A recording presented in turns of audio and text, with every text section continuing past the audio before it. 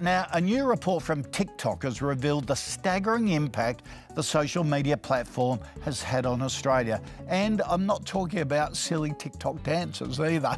In the last 12 months, TikTok has pumped $1.1 billion into Australia's GDP and created close to 13,000 jobs, and that's definitely something to dance about.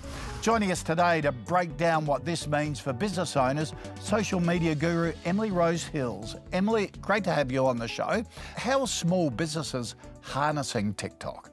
Well, they're getting on the platform. They're building communities around their businesses, and they're creating ads that are driving direct revenue for their businesses. How is it different to other social media platforms? When you approach TikTok, do you have to have a different strategy to, say, Instagram and Facebook or X? The basics of social media marketing have stayed the same, and they've always stayed the same across all platforms. So you define your audience, you create content for that audience, and then you funnel that traffic from that profile off platform. Now, whatever social platform you're investing in, that kind of strategy and that approach is always the same.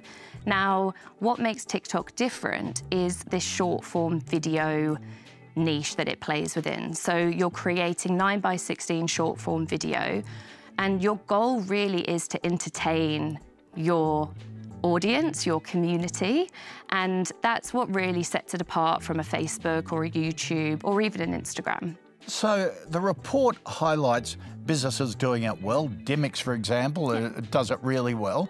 From the businesses that do succeed, what's the secret sauce on TikTok? The secret sauce? Yeah. Look, there's a two-prong approach. There's the organic approach, which is building a community of people that trust you and trust your business and trust what you're saying. And then there's the paid prong. So you've got the organic piece, which is building a community, a genuine community of people around your business, your brand, your product, your service. And then you've got this second prong, which is the ads, where you're paying the platforms for an outcome that the business wants. So I'm going to pay you for traffic to my website. I'm going to pay you for a sale. And what you're seeing is the people that are doing it really well have the organic part and the paid part. And that kind of two-prong approach is key, really, to success. So give us an example of businesses doing it well. For example, in the cafe area. There's a cafe in Brisbane called Bricky, which is doing an amazing job. The woman that runs that has put her face in front of the camera, and she's showcasing day in the life of her and her bakery. So I think she's a really good example of how she's building and fostering a community around her business, and then she's running her paid ads to sell her cookies, right? And you can see that two-prong approach really nicely there. And I suppose if you're a small business owner and you're thinking, what the hell is TikTok about?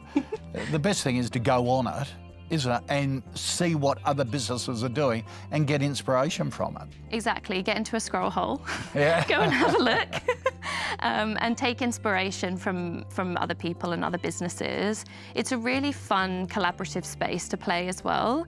You find like that kind of notion of we're stronger together, you're liking my content, I'm liking yours, we both benefit from that action is, yeah, a pretty positive place to play. That's terrific. Emily, great advice. Thanks for your time today. Thanks.